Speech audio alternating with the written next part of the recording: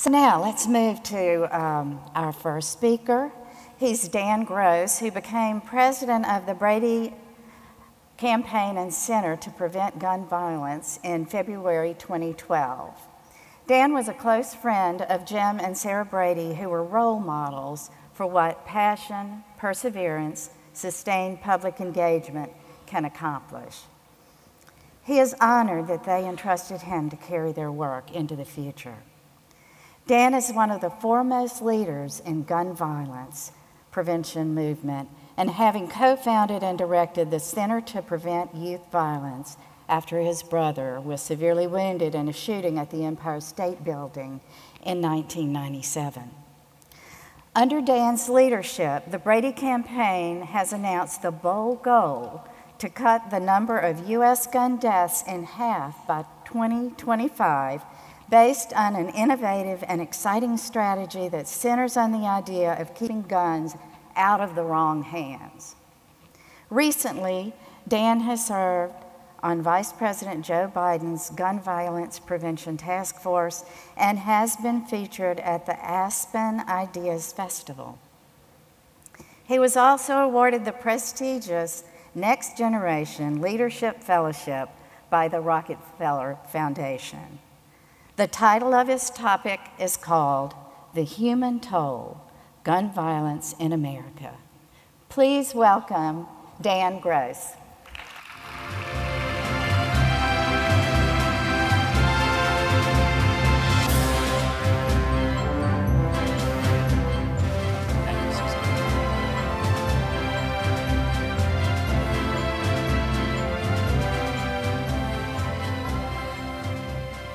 Thank you, Susan, for that warm introduction, and good morning, AAP. I want to thank you for inviting me here today, and to all of you for joining this important discussion about the epidemic of gun violence in America and the energized movement that is happening right now across the country to make it stop. Your voices here and your partnership at the AAP are so important because for too long, people have viewed the issue of gun violence through a political lens. But as everyone in this room knows, that's wrong. 32,000 gun deaths in our nation every year. Simply put, gun violence is one of the most important public health issues facing our country today.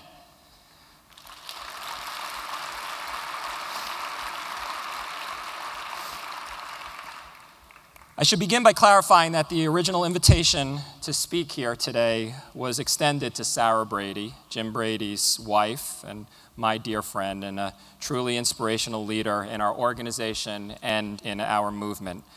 Very sadly, my dear friend Sarah passed away in April, but the kind folks at the AAP so graciously invited me to attempt to fill her shoes, which I know I could never really do, but in her indomitable spirit, I will try my best.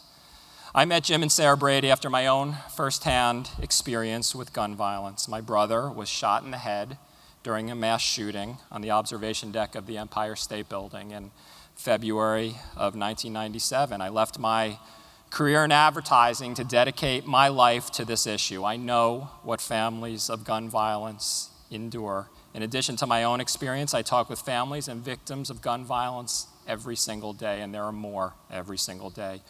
We all hear so much about the terrible mass shootings as each new school or town becomes the latest sad addition to our national lexicon around gun violence, from Sandhook to Charleston to recently Umpqua Community College in Oregon. But every day, 89 people in America die from gunshots, 7 children and teens. When I talk with these families, they all want the same thing: sensible solutions to gun deaths and gun violence in America. And that's where Brady comes in. Our mission is to cut gun deaths in half by 2025.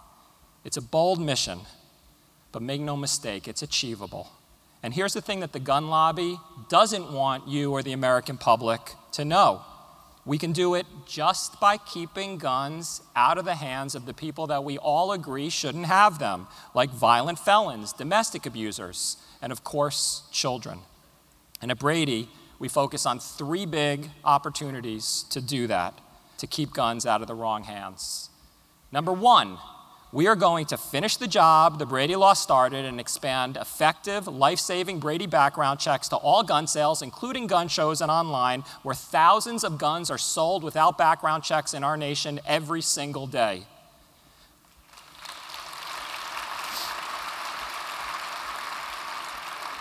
Number 2, we're going to stop what we call bad apple gun dealers, the small number of gun dealers that sell virtually every single crime gun in our country, and they're doing it recklessly and negligently. They know what they're doing. They must be stopped because those guns are devastating communities across the country.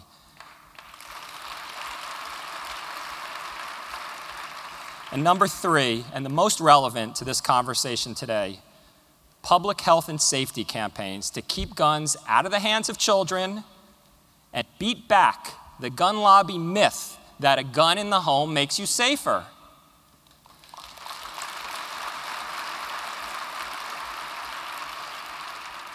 Now, I know that as pediatricians who've devoted your lives to the health and safety of children, most of you here are already committed to these solutions, and you're already making such an important difference.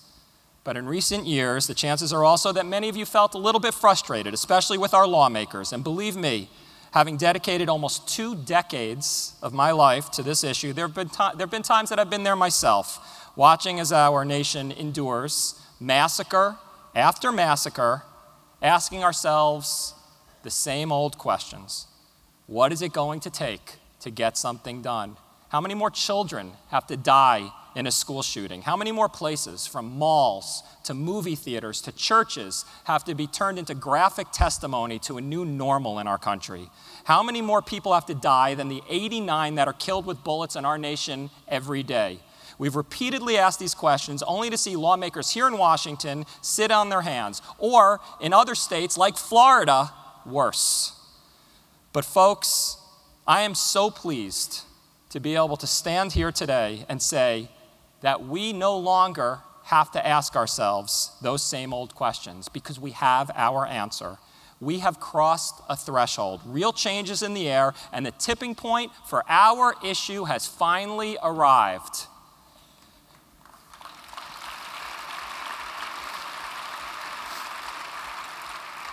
Think about every great social movement. There's a moment when we look back and say, that's when things really started to turn. And I'm here today to say that for the epidemic of gun violence in America, that moment is here. And it is here because finally the American public, not only victims and advocates, but everyone, is finally coming together based on our common goals and our common values to say enough.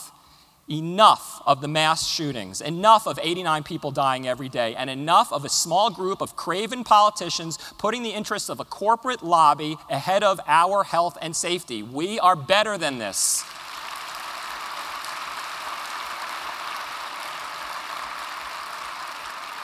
And that's what's happening, finally, on the gun issue. Sure, some of the voices saying enough are coming from the places they always have, from advocacy organizations and victims like me. But what makes this moment different, what makes it a tipping point, is that our voices, and the voices in this room, are being echoed and amplified by the broader American public. And it's all manifesting itself in real progress and real change that only recently would have been considered unthinkable. And let me take a moment to give you a few examples. First, let's start where most conversations in our country seems to start, with Kim Kardashian. Here's the thing, I'm only partially joking. Think about issues from smoking to drunk driving to the success of same-sex marriage. All those conversations really started to change when they started to transcend politics and advocacy and take on a life of their own in popular culture. And that is exactly what's happening right now on gun violence. In just the past few weeks, we've seen TV shows like Blackish and Saturday Night Live make powerful points through comedy Celebrities and real cultural influencers are speaking out everywhere. Howard Stern talked about his support of background checks to his millions of listeners. I may know that because I'm a listener, or maybe I'm not. Perez Hilton has been writing about it regularly. And yes, Kim Kardashian made a passionate, unsolicited appeal for background checks to her more than 35 million Twitter followers. Brady's rallying the Hollywood community around its #Enough campaign and working to integrate more powerful storylines into more TV shows about subjects like the dangers to kids of guns in the home. And the energy and enthusiasm around these efforts is tremendously exciting. Now let's look at what so far has been another form of entertainment so far, the 2016 presidential race. Gun violence has emerged as a serious central issue, and we need to appreciate how significant that is. Think about it. Guns have almost been the classic third rail issue in our country. And now, major presidential candidates are actually running on it. Hillary Clinton and Martin O'Malley have basically made Brady's platform, which aligns with the AAP's platform, centerpieces of their campaigns. In the Democratic, yes.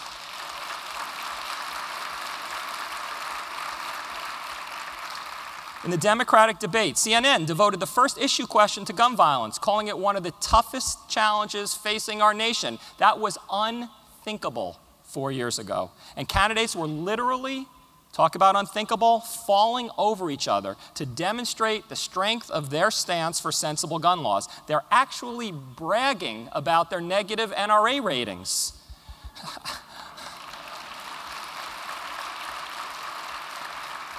And I know where that applause is coming from, because for those of us who have been working on this issue for years, it's almost surreal to watch. On the other end, the media is also calling out candidates more and more for outrageous, out of touch, out of step statements and positions. Comments like Jeb Bush's "stuff happens" after the terrible shooting in Oregon, they're no longer simply just brushed off. Those same old tired gun lobby talking points are no longer taken at face value by the media or the public. Tell me how background checks or gun responsibility conflicts with your belief in the Second Amendment, or with the views of your rural constituents, or with the rights of anyone who's already not allowed to own a gun. Tell me.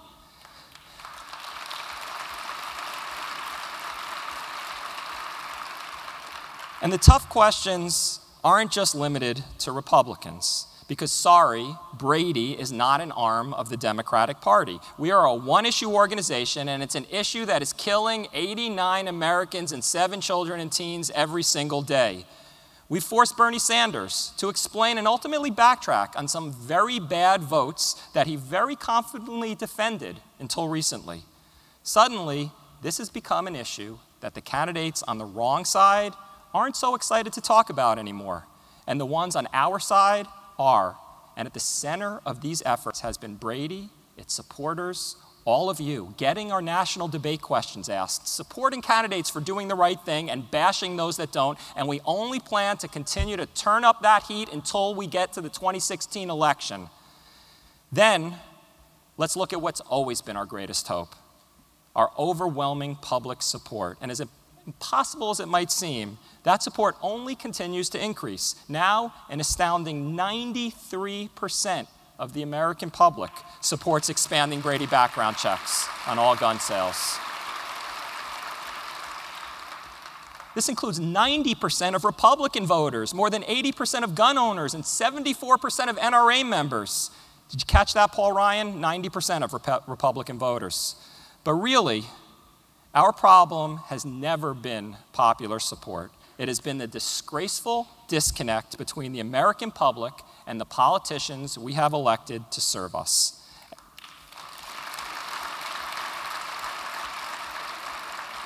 And once again, I am pleased to report that that disconnect is closing every single day, and the pressure is mounting.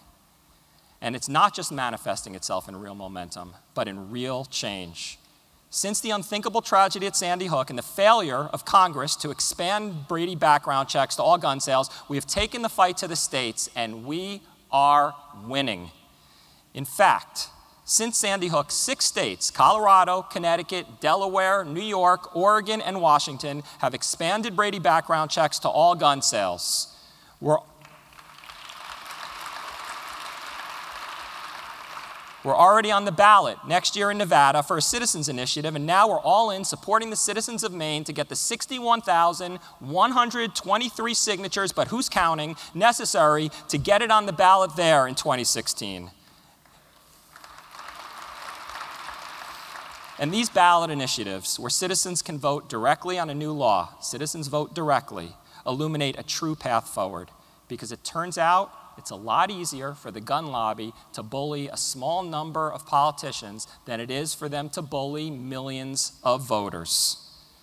We are going to win in Maine and in Nevada. And after we do, there are 14 more states that have the ballot initiative process that don't have expanded background checks. And we plan to continue our march across this country, making this nation safer, state by state, if that's what it takes, until Congress, almost always the last to get it, wakes up and gets a message from the American public that they can no longer ignore.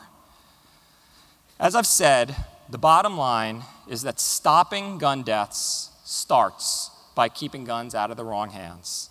And that, of course, includes children. Guns are the second leading cause of death among children and teens in our nation. More than 17,000 American children and teens are injured or killed with bullets each year. 48 young people are shot every single day. 7 are killed. And so many of these tragedies, thousands every year, are with guns parents bring into the home, certainly not with bad intentions, but absolutely with bad information about the risks. 1 in 3 homes with kids in the US have guns. Nearly 1.7 million children live in homes with an unlocked and loaded gun. And so much of this is the result of the lies the corporate gun lobby has been feeding the American people, all so they can do the only thing that they really care about, which is to sell more guns to more people without any concern about the carnage that those guns are causing. And I want to show you the real impact of all those lies. I was speaking the other day with a group of supporters and was struggling to find a word for the lies the gun lobby tells us that was appropriately descriptive but not profane. Someone suggested feculent. I thought it might be an appropriate workaround for such a well-educated group of physicians such as this. So anyway, here's the real impact of all the gun lobby feculence. Here's the percentage of the American people who 10 years ago thought that a gun made a home safer. 42%. Now, here's that percentage today. That's right. Thanks to the marketing efforts of the gun lobby and the irrational fear and paranoia they make it their goal to create, 63% of the American public now believes a gun makes their family safer. And every day across the country, children are being killed and injured by these guns. 9 children are shot in our country unintentionally every single day, almost all with a parent's gun. More than 800 children and teens take their own lives every year, the overwhelming majority with a parent's gun. This is even the case with school shootings. In fact, in more than 2/3 of school shootings, the gun came from the home of the attacker or a friend or a relative. It was obviously the case in the terrible tragedy at Sandy Hook. That's right. When it comes to school shootings, the first line of defense is parents having responsible and safer attitudes about the dangers of guns in the home. Every day, it seems we hear children who are shot or killed because of a gun a parent brought into the home for protection. These parents are not bad people. They just made a really bad decision based on really bad information put into their heads by the corporate gun lobby so they can sell more guns without any concern what those guns do. Feculence. And once again, it is time we say enough. And doing that, replacing the feculence with pure and sterile information to keep our kids safe, requires having an honest conversation in our country about the dangers of guns in the home. And there is no better group to lead that conversation, and no group that has been doing more to lead it than the American Academy of Pediatrics.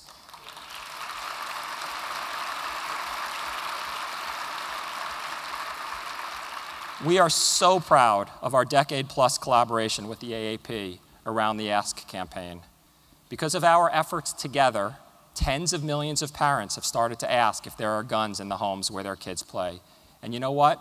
Since we launched that campaign together in 2000, according to the CDC, 900 fewer children and teens are killed with guns each year. And the number of unintentional shootings has dropped by 42%. There's absolutely no doubt that people are alive today because of our work together around the Ask campaign. But obviously, yes. But obviously, we still have a lot of work to do. You're all still well too aware of the lengths to which the gun lobby is willing to go to suppress and stifle this conversation about the dangers of kids and guns. And first and foremost, I want you to know that the Brady campaign has been proud to stand with you in your fight in Florida to keep the gun lobby out of your exam rooms.